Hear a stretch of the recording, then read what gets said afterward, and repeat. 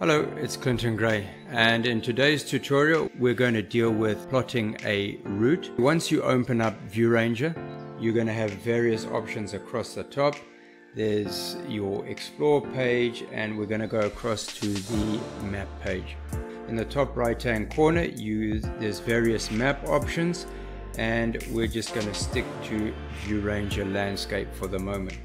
Bottom right hand corner, plus sign, and you come up with various options, and you're going to select plot a route. You're going to enter a route name, whatever you choose, and you click OK. You're going to tap and hold, and you can put your marker on that route. Then you want to put another point, so you just tap anywhere outside of that, you drag it along, let's just make it slightly wider, and release it. Then you want to add another, just tap anywhere outside the route, drag it to wherever you want, and release. And so you go, tap again, let's just say, let's go random right off the screen for example, and we tap again, and again, tap it down, again. Alright, and one more, let's come back along here, and again to there. Once you're done, whoopsie daisy, going a bit crazy there, you can delete. Let's say you're unhappy with that point, you can delete the point. Just hit the delete button to zoom and zoom out. So we're gonna zoom out a little bit to have a look at and zoom in. Okay, there is our route. Zoom in again.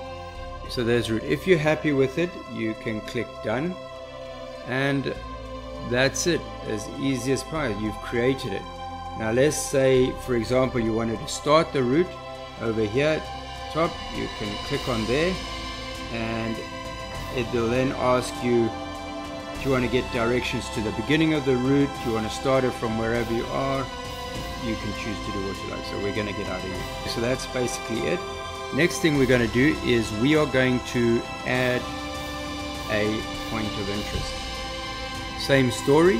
You're going to enter the point of interest, whatever you choose, click OK. Alright, so you've added a point, okay?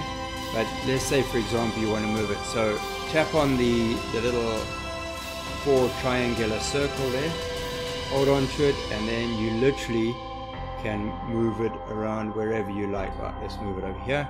We'll put it on the top of this mountain here. When we're ready, we push done, and then you can edit it if you like. You can go to properties, you can type in whatever you want there, click OK. There's other options, you can share them, you can go back, you can hide them. Alright, so really that's it. There's nothing difficult about it, and yeah, if you enjoyed this tutorial and you'd like to get notified of any future tutorials on ViewRanger, please go ahead, subscribe, tag the little bell, and we'll see you in the next one. Cheers for now.